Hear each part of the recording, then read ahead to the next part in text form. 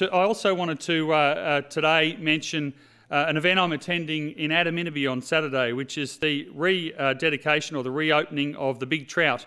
The Big Trout has been being refurbished over the last few years. For those who have visited Adaminaby regularly, they would know that the Big Trout is a feature of the area. And up until a few years ago, it was looking a bit sad. A previous restoration had not gone well, and unfortunately, the Big Trout had lost its sparkle, had lost its shine, and it was certainly starting to look a bit tired. It needed quite a lot of work.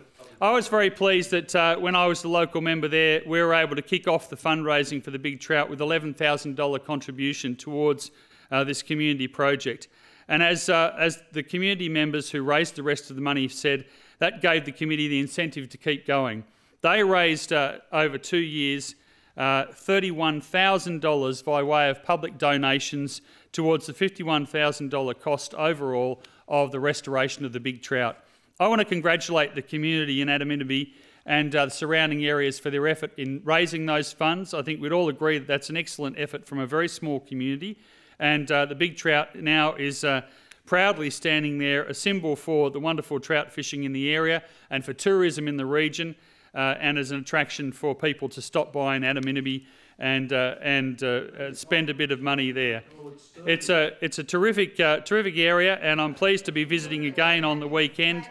The Snowy Ride will also be in action, and they'll also be opening the Heritage Trail.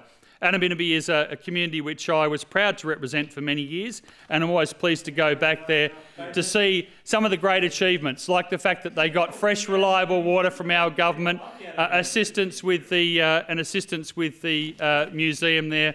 And it doesn't matter that they don't always vote for us. Still got to do a great job. The Honourable David Clark.